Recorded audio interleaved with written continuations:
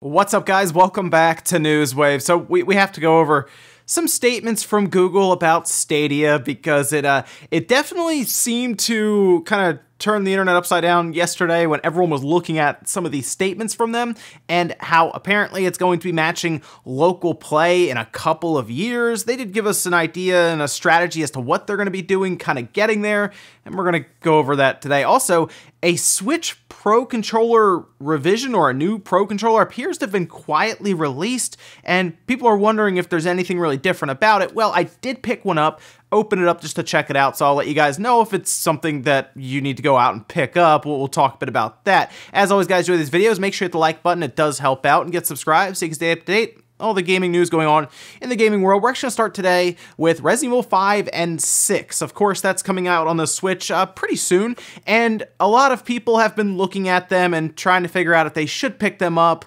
especially if you haven't played it before. I do think Resident Evil 5 is still a great game. The pricing, I think, is like $30 right now digitally, and that might be a bit much, but we do have demos, and that was an interesting thing to see pop up. I don't really know why we need demos for them, considering they're older games, and people have probably already played them, but I guess it's good for, I guess, just to see how it performs. Anyway, you can check them out. It was kind of weird because they weren't up immediately yesterday, and they should hopefully be up by now, unless you changed your region. I believe Japan had them at that time, and I think Europe as well, so it might have just been like, oh, it's going to go live later on in US Standard Time.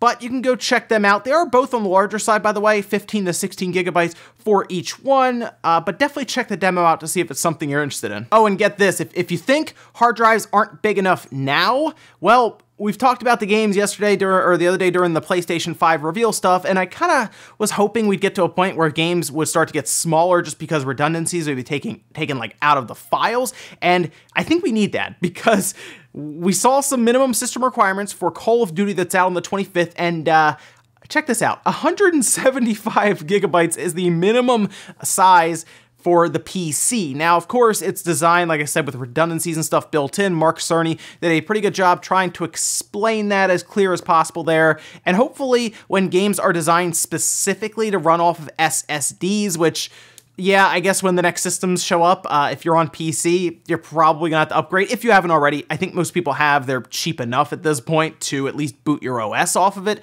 But it seems like if they don't at least shrink down, you're gonna need a pretty big SSD. Like, we're talking terabytes in size. Those are getting down in price as well. And Red Dead Redemption 2, going to PC as well, that one's 150 gigabytes. So yeah, it's not just Call of Duty necessarily, although I am curious why Call of Duty is bigger than Red Dead Redemption 2. That seems a bit strange, but there you go. If you're getting Call of Duty on the PC, might want to start clearing out some space to make sure you're ready. We also got to look at the Galarian Ponyta that they showed off. They showed this in a video you're seeing here, and it looks, the thing about this is really interesting is people pointed this out. Apparently, it's not a fairy type Pokemon, despite people thinking at first that it was, and it appears that this Galarian Ponyta will be unique to Pokemon Shield. So, unfortunately, if you were thinking about getting Pokemon Sword and getting this Ponyta, you won't be able to. So you'll have to do what we've been doing since the 90s, I guess, and find somebody to trade. At least we believe, obviously, you'll be able to trade online. So there's that. I'm curious what then will be, I guess, unique to Sword, as we could see some more older Pokemon that most of us may know for a while now maybe get a Galarian form. We'll see, but so far it looks like we at least have one here that's specifically for Shield. Also, there may be hope for a Final Fantasy VIII remake. We had talked before about Final Fantasy VII Remake going through so many issues, and at least now it looks like we're going to get the first chunk of the game. Well, we have now had the Final Fantasy VII producer talk in an interview about Final Fantasy VIII getting a remake, a full-on remake, saying, "If the youth that inherits the genes of Final Fantasy can step up and do it, then I'd like to see it made for Final Fantasy VII Remake. The project started from my desire to remake Final Fantasy VII with today's technology, and while I'm still here at Square Enix, so I'd like to see it done by the youth of Square Enix." And that is Yoshinori Katais talking to Famitsu about it, and, well, hey, I guess if there are younger people or younger developers at Square that would like to do this, I'd be all for it. I think that'd be really neat to see, but let's give Final Fantasy VII at least out of Midgar before we start talking about an 8 remake. And hey, there's still Chrono Trigger. Maybe that would be a good one to do. And guys, some of the quick news out of the way, let's get into the bigger stuff. Start with this Switch Pro controller revision, this new Switch Pro controller that's been quietly released. It was actually noticed on Twitter and on Reset Era Forum by Sig, who posted pictures of the back. And if you look on the back by the barcode, there is a model number that goes 104889E, and this signifies a new Pro Controller variant. Now, here's the thing. We've seen Pro Controller variants in the past, and at times they actually had some improvements inside, and other times they just probably were changing around some of the internals or plastics or going to different manufacturers, and they just did a cutoff, and they said, okay, now we're going to restart here, and we're going to change the model on the back so we know, when we started it up and everything. That's what I would assume. But this one caught some people's eyes because it's been a little while, I think, since we've had a variant, so I went out and picked it up. I found it at a Best Buy, as people said that they were starting to see them show up with new shipments, managed to find it, took it apart because people were asking if there is any improvements around. Of course, the big thing being the D-pad. That seems to be the one thing people point to on the Pro Controller that is like the big issue. Everything else around it seems pretty solid. I haven't really had any issues with my joysticks or anything. No drifting or weird presses, nothing like that. So when I got it, I took it apart. I posted pictures on Twitter showing that it appears to have been produced in May, so a few months ago. And it looks like the D-pad, from what I can tell, is almost exactly the same. The spike in the middle, the plastic spike, appears to be, I would say, maybe like a millimeter longer than the one that's in my Xenoblade controller, which of course is a much older Pro Controller. So I don't see a massive change. The D-pad on it feels a bit more clicky, I guess is the right word for it. However, that could also just be, a new controller versus one that's been used for a while now, aged pretty well and taken a beating from button presses on that D-pad. So I'm looking at this thinking right now, I wouldn't go out and pick it up as like, oh, I gotta go get it because the D-pad is that much better, or the joysticks. It seems otherwise pretty much the same inside. The markings, the chips on the board, and the analog sticks all appear to be pretty much exactly the same. Some of the plastics are marked slightly different. However, that just might be like on the assembly line, they grab different plastics and have it set up slightly different. So no, nothing crazy with this Switch Pro Controller variant that you may have seen online.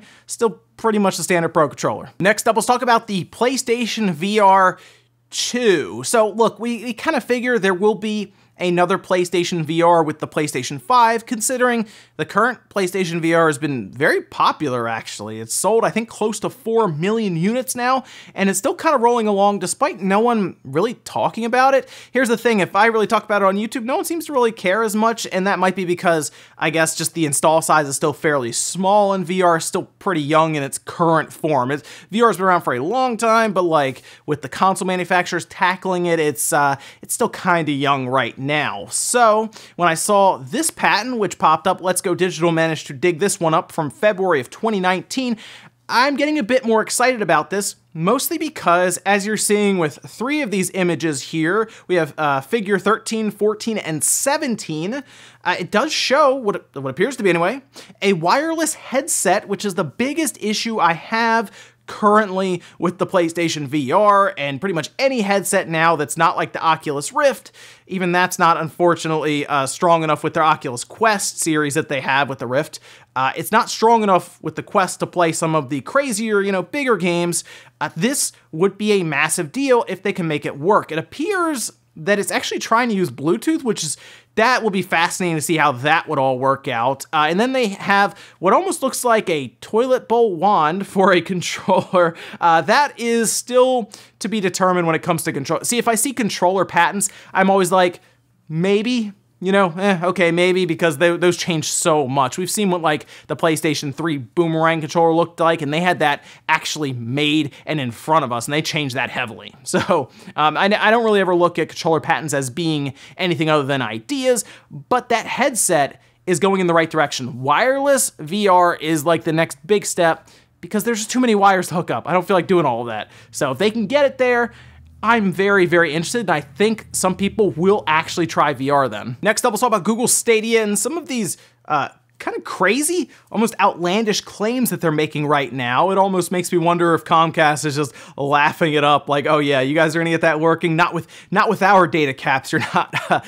No, but looking at this, Google Stadia, the biggest thing it has to overcome is latency. I mean, seriously, pressing a button on your controller, it traveling to the data center and then coming back, showing up on your screen, it's gonna be quite a bit to get around, but it seems like Google's coming up with a couple of ideas to make that happen. They're not necessarily new ideas, although they are using some really funny terms to describe it. This was actually in an interview with one of Google's top streaming engineers saying, ultimately we think in a year or two we'll have games that are running faster and feel more responsive in the cloud than they do locally, regardless of how powerful the local machine is. Now you might be wondering, how are they going to do that? How are they going to overcome the latency? Well, according to them, the best way for them to actually do that is to figure out a way to predict what button you are going to press next, and they call that negative latency. Now that's not necessarily new. In fact, you may have already played a game that's used methods to kind of predict button presses and try to make it all seem very seamless online. We're gonna go over that in a second, but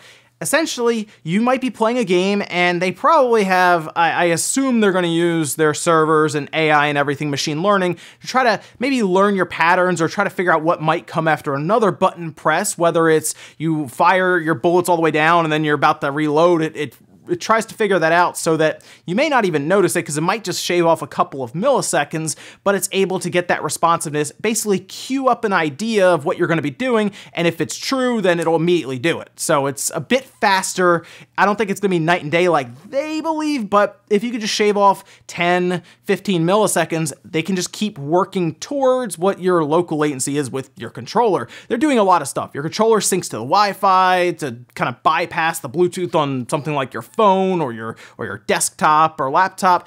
They're doing any little thing they can to get down. And like I said, this isn't necessarily the first thing that's used this idea. In fact, this is pretty old. This is dating back to like 2008, 2009 that I can remember with a middleware or netcode known as GGPO, or Good Game Peace Out. And this has actually been used in things like Skullgirls and Dive Kick and Killer Instinct. So if you've played some of those games, it's also several others, you may have already played a game that uses something similar. Now, it doesn't necessarily mean it's going to leverage the kind of stuff that I'm sure Google has with, you know, an army of engineers and their own massive server base and everything, and the farms that they have there, server farms. So I'm curious if this is a way they can conquer that latency, and I have a strong feeling Microsoft is cooking up something of their own as well with something like Azure to kind of work this out. Either way, the streaming wars are heating up here with Sony, Microsoft, and Google all going for it, and we'll see how all this turns out, but I think, at least for now, my main gaming is still gonna stick with, you know, an Xbox, a PlayStation, or a Switch, just locally. But you never know what could happen, especially with the mainstream, if they realize that all they gotta do is click a button and they could play the game, especially that one that's like 175 gigabytes. That's gonna take a while to install. And our last bit of news, let's talk about Analog. I like Analog. Their products are great. The Super NT, for example, the Mega SG, and those are devices that will play Super Nintendo games or Genesis games, lag-free, straight up, and it's done through FPGA, so it's all hardware-based, not software emulation necessarily like you might see with a Retron 5, for example, or your, I guess, technically Raspberry Pi or anything like that. No, this is straight up and it works great. So when I start to hear more and more about a possible announcement coming from them that could be big, like really big, I'm excited. They posted this on Twitter, October 16th, 2019, 8 a.m. Pacific time. So next week, we're gonna find out something from them. And looking back over some of their trademarks, remember we talked about this in a previous news wave. You remember this one right here? The Analog Pocket? That is a trademark that they made, and it's all kind of coming full circle here, and a lot of us believe, anyway, at this time, we could be looking at an analog Game Boy of some kind. Now, I don't know if it's going to play Game Boy, Game Boy Color, Game Boy Advance. I'd like to think it might, and maybe they're going the route of working towards the Game Boy Advance chip, right, and do that because that was fully backwards compatible. Or maybe they're just going to tackle just Game Boy or Game Boy Color along with that right now. But to hear about a high-quality Game Boy is exciting. Now, that doesn't necessarily mean that that's absolutely what this will be. They could be announcing really anything at this point, but their trademarks and them hyping up an announcement kind of feels like that's what we might be looking at. Either way, though, if it is the Game Boy, you can be sure I'm picking it up and we're going to take a look at it, because that is some exciting stuff if we can get a high-quality Game Boy that you put your cartridge in and it plays it 1-to-1. Exciting stuff. And we'll finish up with the comment of the day, as you're seeing here. This is from Nathan and Shelly saying, "I'd love to hear your take on the whole Blizzard censorship fiasco." So I've been following this pretty much throughout the week. The problem I have with this is as I'm like, all right, I think I got this all set up. It's going to take a while to go over because there's a lot of stuff. More stuff keeps happening. We just had Blizzard start to block accounts apparently from being shut down and removed. Like, so if you want to, boycott them by not buying stuff or canceling your account or anything, or wiping out, I guess, your Blizzard account if you'd like to your battle.net, you can't. And that was kind of an issue. And it looks like, at least for now, I'm really waiting for something from Activision. I need some kind of press release. I need a statement, and they're not giving it to me, and it's really frustrating because this is a situation that needs to be addressed immediately by them, like now, and it's not happening. So I'm hoping by the time we get to the podcast this Saturday night, they'll have something out there for us, so then we can kind of get together and talk about it on that podcast for as long as we need to, because to be honest, that might end up being something that would take me like 15 to 20 minutes to talk about just in a video. Either way, though, I'm sure we'll talk about it, even if there isn't a statement on the Spawncast to go over it, because that is a pretty big deal. And even though that does kind of deal with like politics and stuff, it definitely is a situation that involves gamers heavily. And ladies and gentlemen, let's go do it here for Newswave. If you enjoyed this video, guys, hit the like button, really helps out. If not, hit the dislike. Leave comments down below about everything we talked about today, whether it is Google Stadia and their negative latency. What do you think about that idea? And are you going to check out Stadia next month? I am. Like I said, I figure we check it out here on the channel just to see how all of this goes down and their UI and everything. It could at least be interesting just to see how it all, I guess, functions, or I guess the Switch Pro revision, Switch Pro controller revision, I should say. What do you think about that? Or are you picking one up? No real major change there. Or the PlayStation VR 2 possibly being wireless. Is that how you get into VR? If it becomes completely wireless and much easier to set up. Thanks guys for watching, and I'll see you next time.